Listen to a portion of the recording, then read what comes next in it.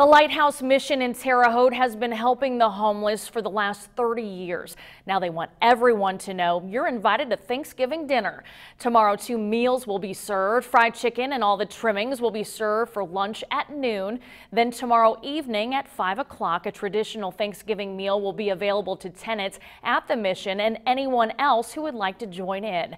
There's a great need here in the Wabash Valley. The Lighthouse mission says they just want to help fill that need. We're hoping that folks who maybe they're sitting at home alone and don't want to do that, maybe they'll just come in and have a meal with us, you know, and a lot of people are struggling financially, and so we want them to know that we're preparing a nice meal. North American Lighting out of Paris, Illinois donated most of the food for tomorrow's traditional meal. The Lighthouse mission is located at 1201 South 13th Street. Workout